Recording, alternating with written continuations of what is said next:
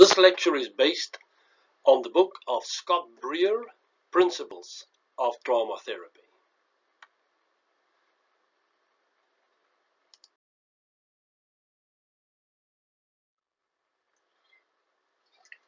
Let's look at common treatments for post-traumatic stress disorder. These include cognitive behavior therapy, or CBT, exposure therapy, and eye movement desensitization and reprocessing, so-called EMDR.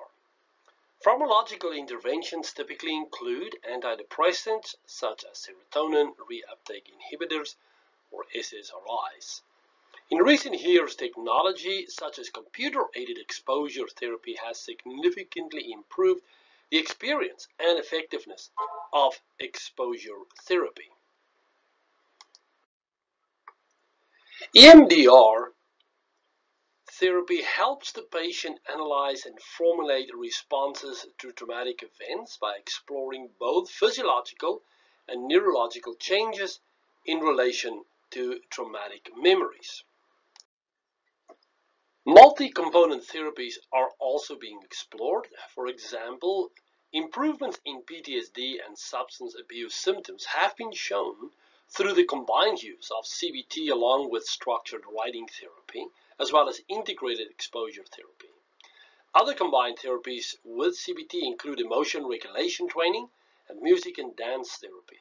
Virtual reality exposure therapy, or VRET, is one of the most promising areas of PTSD therapy. Living with PTSD, post-traumatic stress disorder causes impairments in daily life through the persistent re-experiencing of the negative event via recollections, such as intrusive negative thoughts and dreams, flashbacks, and dissociative states in some cases. Under DSM-5, emotional reactions to the traumatic event, such as fear and helplessness, are no longer part of the criteria for PTSD. The effect of PTSD on daily life and overall prognosis are related to the severity of the exposure. PTSD is associated with high-risk professions such as the military, policing, firefighting, and emergency medical work. PTSD has significantly limited daily functioning in those exposed to extreme and prolonged trauma, such as war veterans. Depression is a common experience of war veterans with PTSD. The comorbidity of PTSD and depression produces lower quality of life scores in physical and mental well-being than those for a single disorder.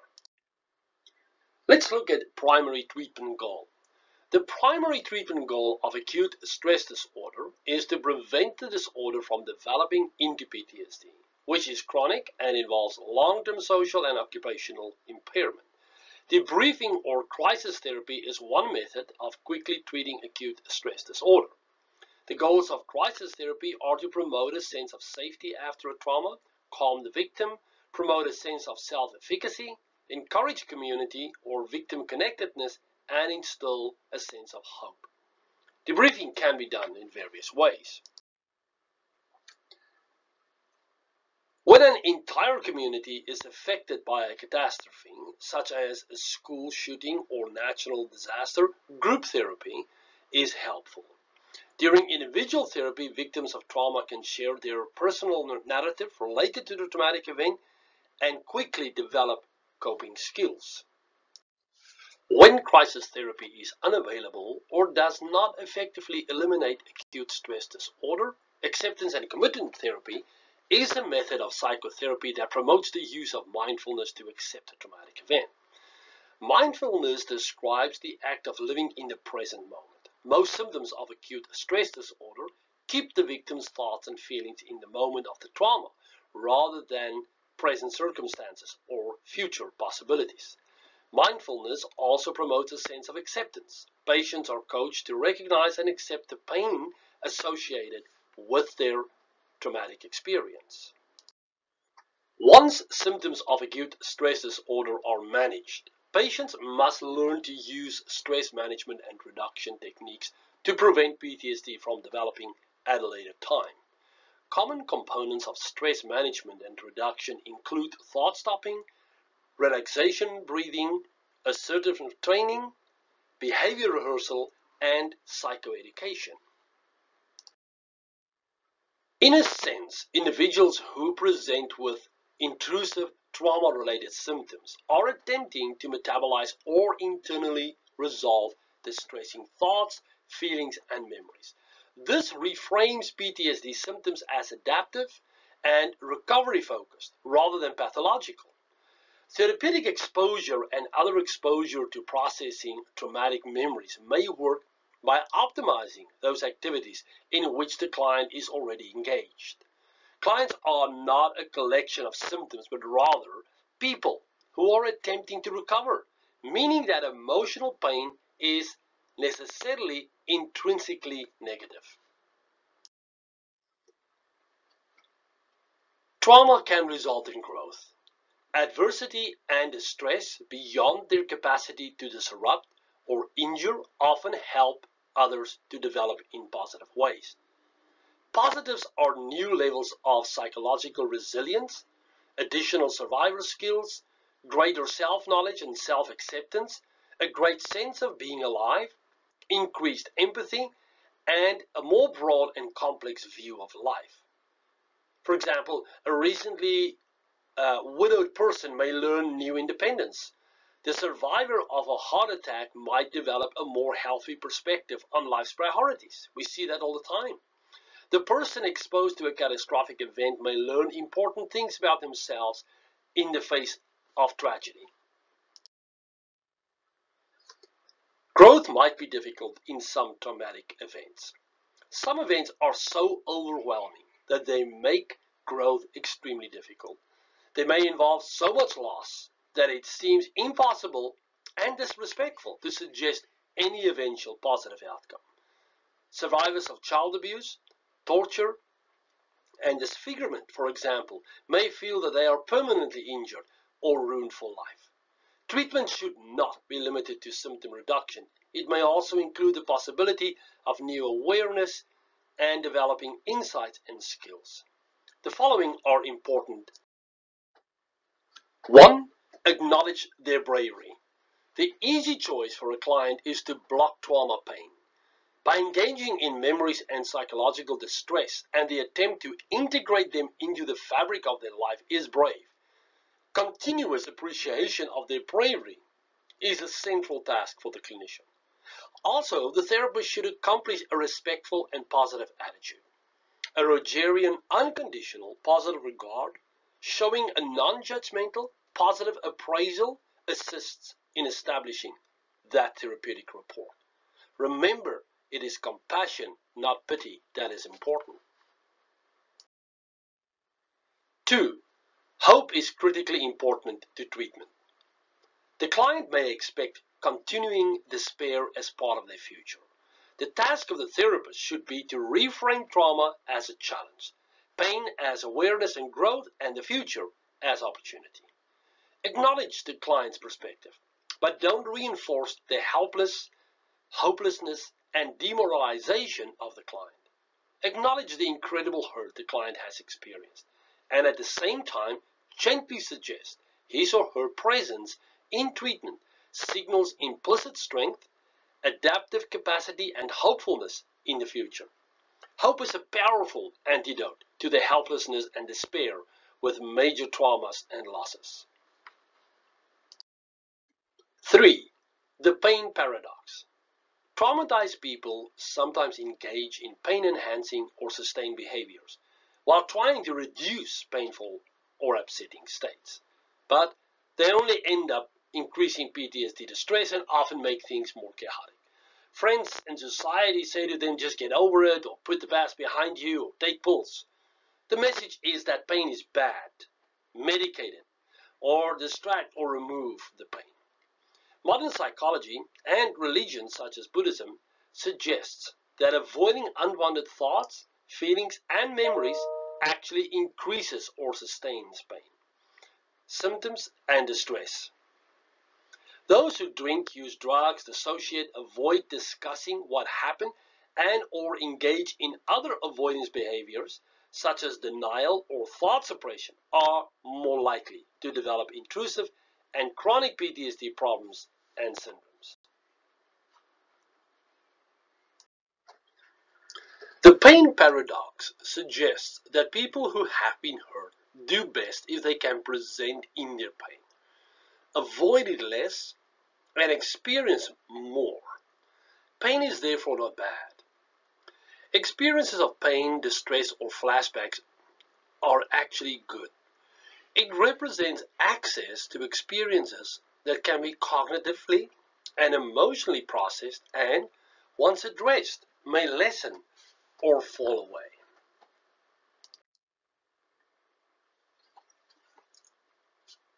Paradox is related to how we are socialized to address emotional pain and discomfort. The implications of the pain paradox for trauma therapy are significant.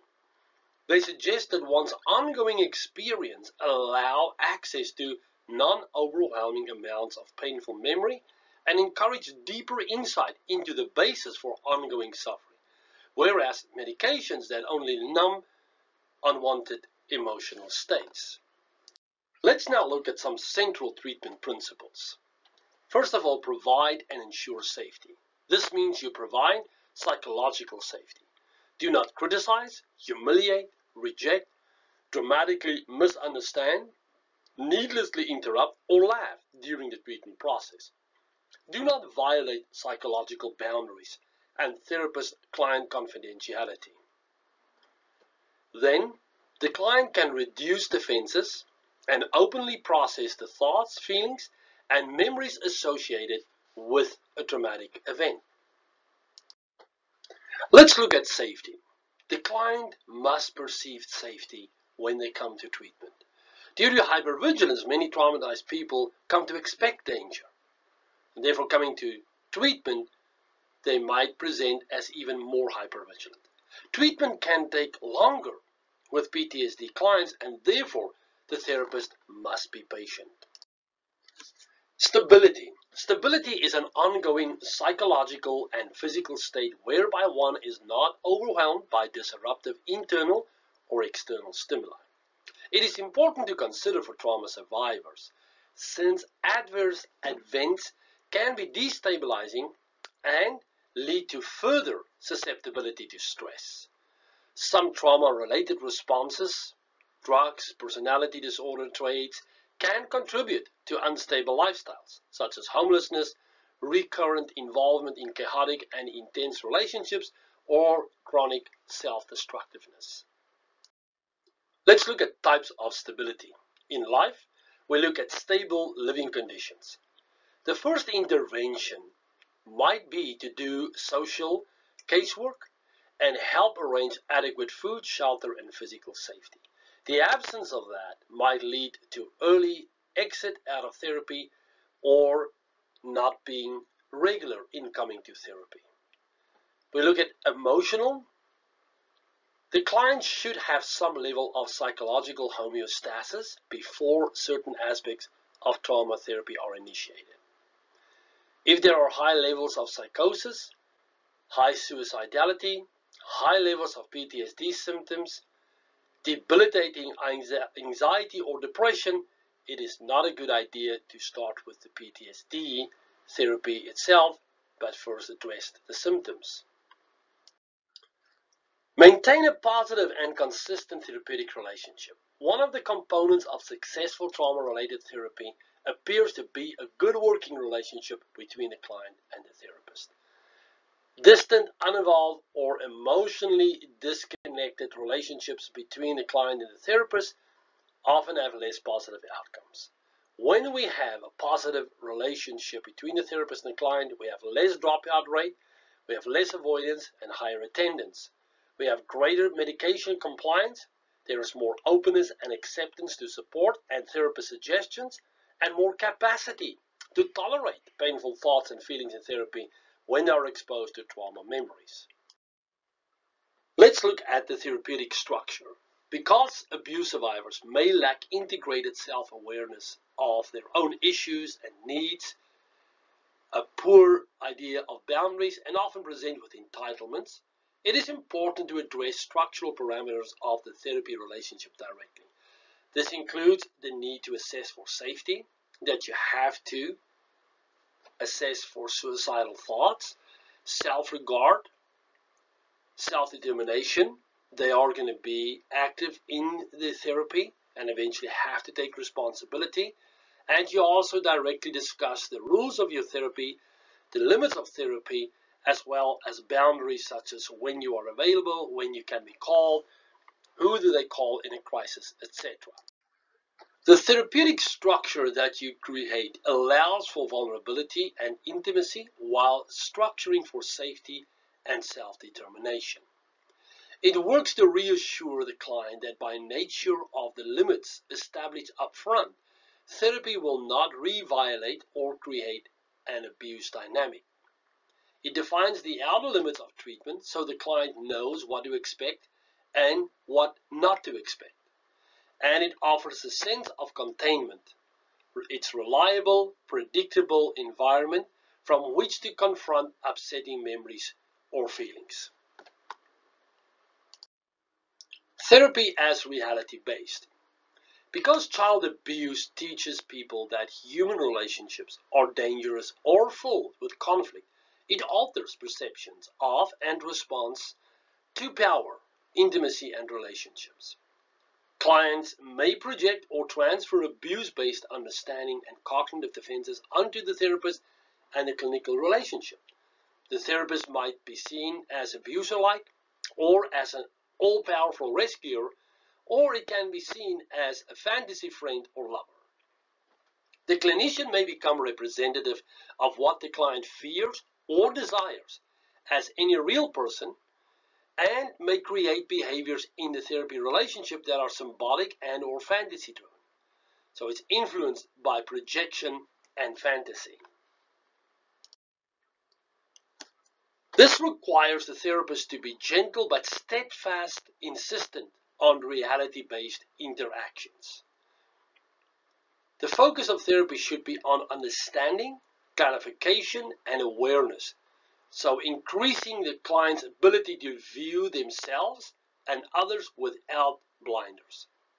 The clinician must work to keep their therapeutic relationship reality-orientated, rather than a re-experiencing of the distortions and dissociations present in the original abuse, or of fantasies that help the client to cope in the past.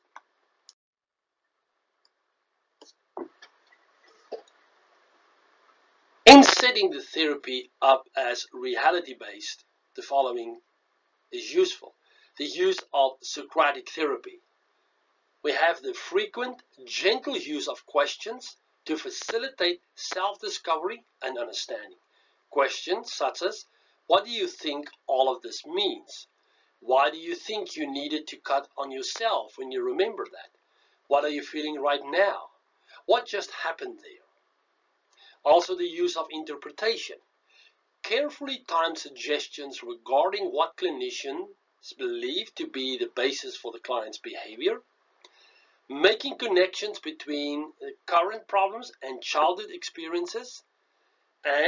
But be careful about reinforcing fantasy by the overuse of interpretation. Briere gives an example of how one can address a client to keep the therapy reality based. I understand your desire to have a special relationship with me, one that meets your needs for connectedness, protection, even love. But our relationship isn't for those things.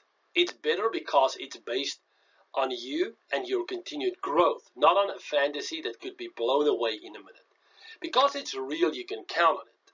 The good news is that although I am not your fantasized savior, parent, lover, this relationship is a place where you can feel supported and examine things you otherwise might not. It is important to remember that trauma therapy is more likely to be most effective when tailored to the specific characteristics and concerns of the individual person.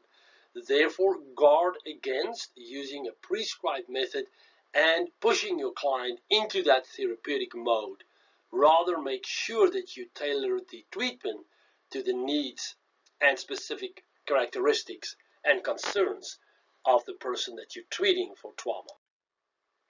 Let's look at an important aspect, affect regulation.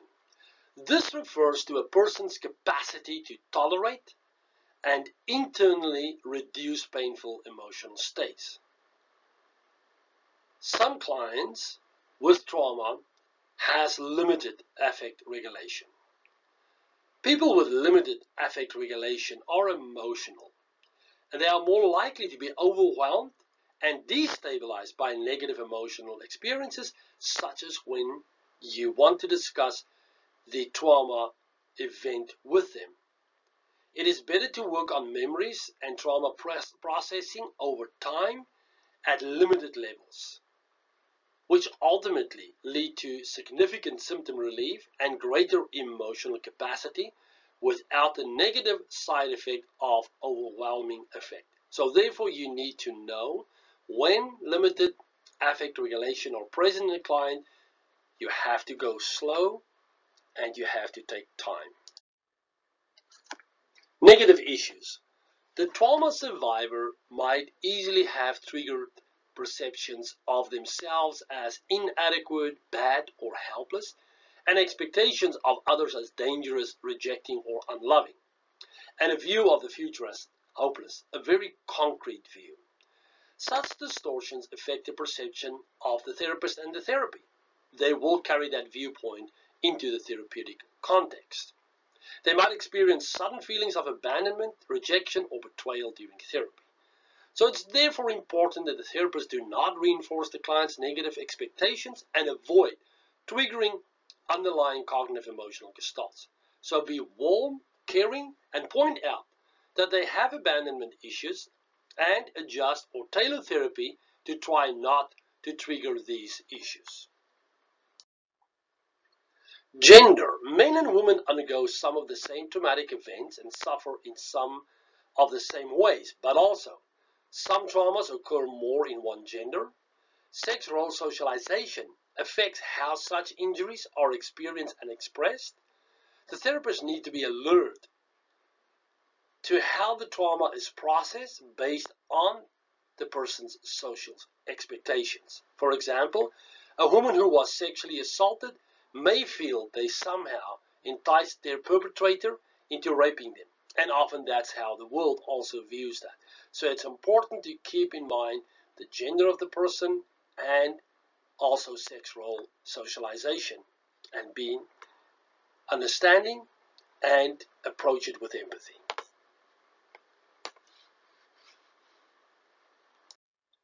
Social maltreatment as a trauma issue. People with lesser social status are more likely to be victimized, and in lower socioeconomic status people, we find a higher incidence of child abuse, neglect, exposure to domestic violence, assaults by peers, community violence, shootings, robbery, sexual exploitation, refugee status, and murder of a family member or friend. Let's look at an important aspect, managing clinician counteractivations. There may be occasions when the therapist responds to cognitive emotional processes, expectations, beliefs, emotions that are strongly influenced by their own prior personal experiences, especially those that involve childhood maltreatment and adult trauma. Therefore, the therapist must monitor both positive and negative countertransference. Therapist denial or cognitive avoidance of certain subjects or themes during treatment must be monitored. Avoiding discussion of the client's trauma with decreased emotional attunement is a clear sign of clinician counteractivation. Therapists in cases like this may neutralize or slow therapy as a means of avoiding their own triggers. Counteractivation then occurs when the therapist responds to clients with cognitive emotional processes that are strongly influenced by their own prior personal experiences. It also occurs when the therapist experience denial or cognitive avoidance of certain subjects or themes during the treatment process. A clinician who tends to avoid thinking about unresolved traumatic material in his or her life may unconsciously work to prevent the client from exploring his or her own trauma-related memories or feelings. The best way to prevent problems in treatment: consult with a seasoned therapist or supervisor who is familiar with trauma issues, or form a group consultation. And you may also consider to attend your own psychotherapy if you discover unresolved traumatic issues in your life. Practice ethically and within the standard of care. It is very important for the therapist to maintain boundaries.